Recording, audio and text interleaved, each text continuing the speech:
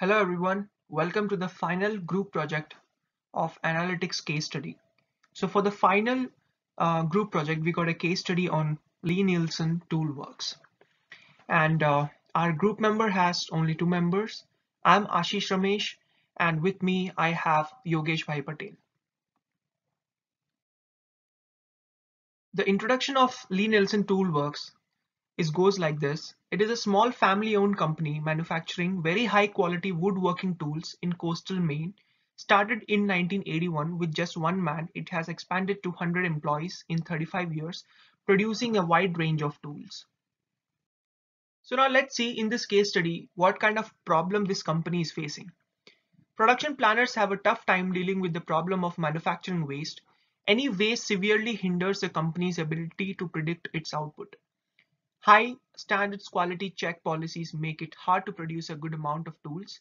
Management is frequently obliged to put other plans on hold to develop new emergency production plans to make up for the deficit caused by the scarcity. Inadequate infrastructure and employee retention are at a lower rate. Now let's see about the decision criteria of this case study.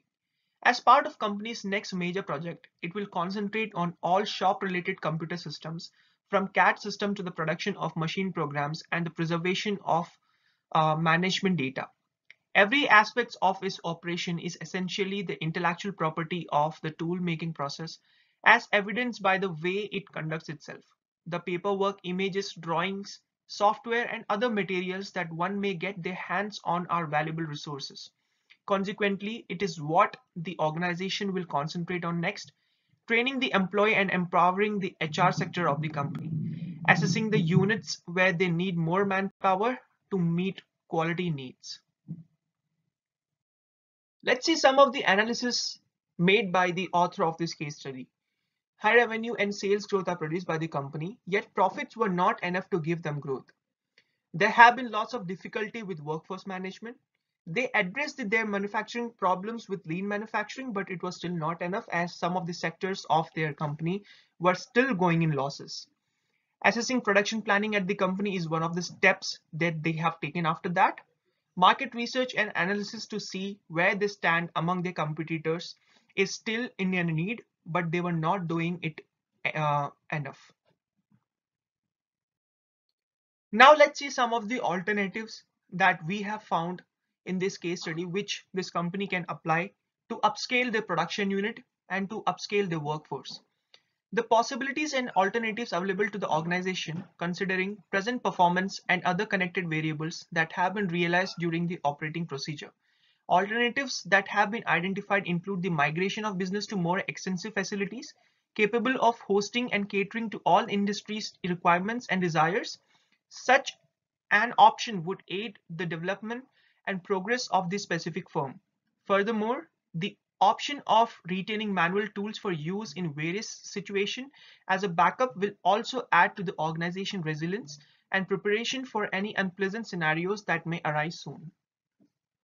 Now let's see some of the additional alternatives. Effective communication by management to their employees is really needed. Employee benefits and proper work-life balance for the employees is also important. Proper inventory and warehouse management is also needed. Latest tools and technology advancement at the production units and adopting new technologies and ways to do things is also important to upscaling their production.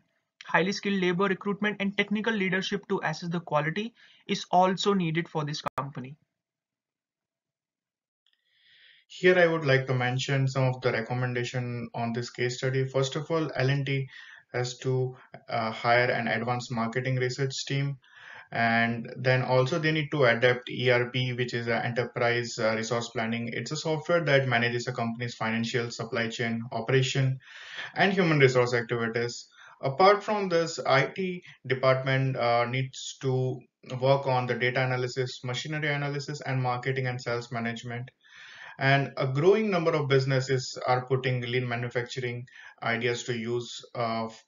The first company who implemented lean manufacturing techniques was Toyota, who implemented them in its production process for the first time. There are several ways to streamline a manufacturing process to lean manufacturing industry. Now, I would like to talk about the implementation for this case study. First, the leadership team must give up on their original goal of resurrecting hand tool woodworking and spreading the gospel of its virtue to a new generation. They need to start implementing use of analytical tools such as data mining are the most used, even though other options are accessible. Second, creating a monthly and yearly budget to assess its marketing cost, hiring cost, and production cost. Third, recruiting skilled workers and new department to solely focus on certain areas which company is lacking right now. And the last, marketing campaigns to promote the company in their market and customer base to make it grow. Let's discuss about the first question. Given the facts of the case, describe the challenges which Lie-Nielsen Toolworks faced and explain the impact of the challenges on the company's growth.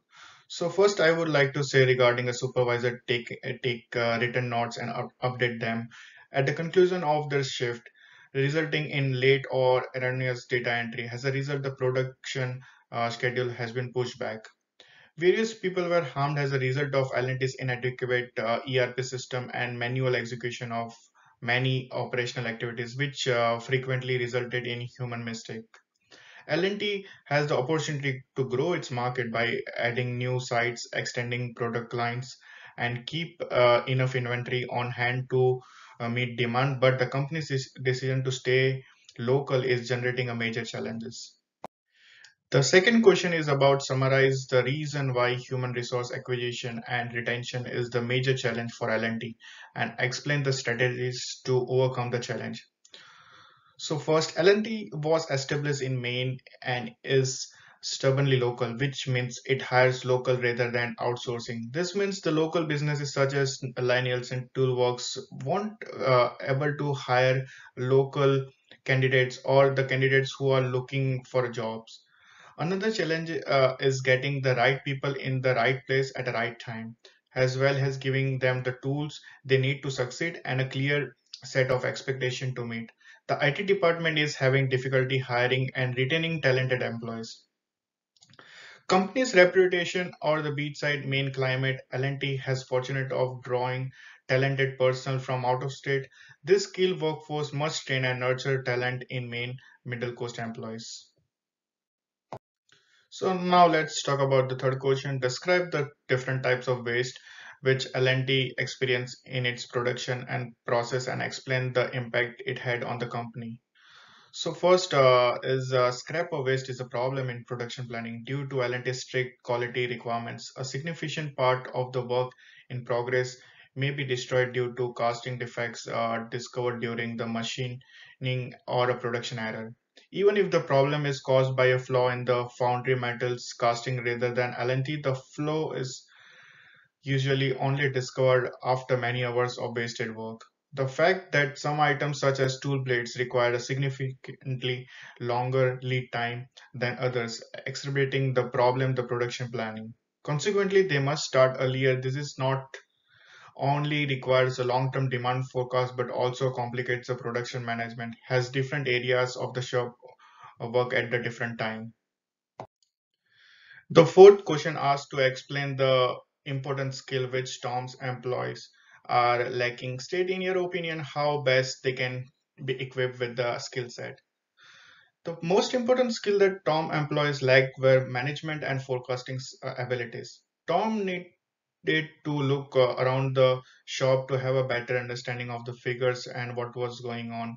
To educate employees these abilities, there are a number of measures and methodologies that can be used. L&T should recruit some senior management personnel to handle floor decisions and reducing Tom's reliance on him and allowing him to focus on more important matters. Employees should be trained so that they can work autonomously and efficiently. Instead of theoretical training, the organization should place a greater emphasis on highly quality training such as practical workshop. Tom should believe in his team and find various ways to motivate them to share his vision.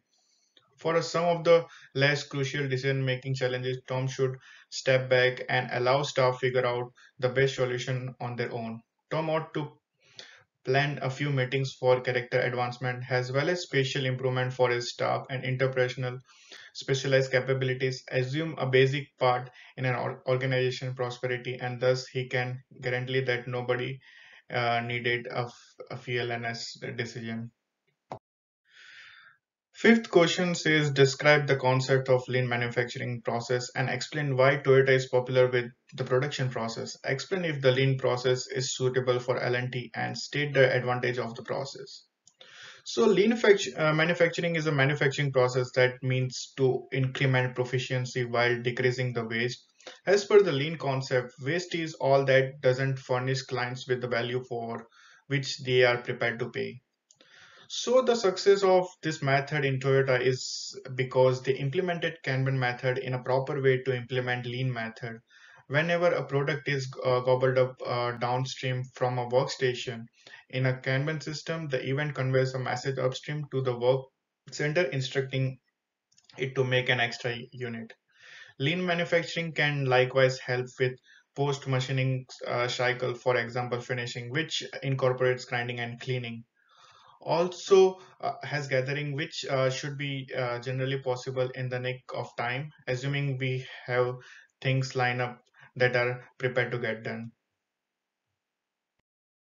Question 6 says to summarize the impact of poor inventory management in L&T and describe the implications of stock out and back order on the company. So the first biggest problem are first deciding what to produce and secondly improving factory management. L&T produces almost 100 different varieties of handmade tools, but demand for those tools is very low. L&T is not able to estimate demand and the company is unable to well plan for organizing production timetables. Second, L&T's insufficient stock control consequences in advert the manufacturing schedules, which reasons delays because the organization is not able to offer the completed product to its customers on time and it loses their consumer because of this issue. The fact that some items admired tool blades need a well longer interval than other complicate production designing and necessities beginning earlier. Not solely while this necessitate longer term demand estimates, however, it additionally makes production tougher to manage as a result of totally different parts of the looking are going to be acting on different tools. Lie-Nielsen has struggled to keep a high-level plan into direction for its industrial employees. Question 7 says distinguish between the ERP system and Fulfillo.io system and explain the issue which L&T had with the ERP system. The ERP system encrypts customer information and orders are issued without payment. This system is incompatible with L&T's requirement. Manager must record output and scrap totals on paper and enter them into the spreadsheet at the end of each shift. This is frequently overlooked or mistakenly entered. On the other hand, Fulfill.io is a versatile platform that can handle everything from inventory management to cross-platform selling. Instead of using various spreadsheet, this solution allowed L&T to handle all of its operation in one spot. When you use Fulfill.io, you can maintain all of your data in one location. Employees cannot identify their daily responsibilities using the EPR system since some manager write notes manually. On the other side, Fulfill.io gives staff exact dates to utilize throughout the day. It also instructs them what to prioritize based on the client demand. Question 8. Assume you are a business analytic consultant. Explain the process of adopting analytics process for L&T and state the implications on L&T's business performance. In your opinion, what process should L&T follow to execute a successful analytic design and team? The analytical process is essential since it increases efficiency, productivity, and revenue growth. The results of the analysis reveal Lie-Nielsen Toolworks where it needs to improve. In such a circumstance, however, you should ask various questions such as what kind of problems the organization is experiencing and attempting to fix, as well as the way the problems are existing are new or it's already been focusing from the long time. Your company's goals should be clearly defined since they will act as a guide for the analytical process. Second, the data gathering is the second step in creating an effective analytical design. Among other things, the organization must gather on sales numbers and consumer demographics. Another phase in the effectiveness of analytics design is data wrangling. It is critical for the organization to clean the data before beginning the analytical process. So, this effects on Lie-Nielsen's toolwork business performance is that due to scarcity and unavailability of unexperienced people, they should hire experienced local people, which will help them to work hard with the component workforce and train the uh, unexperienced employees, then keep them once they have acquired marketable abilities.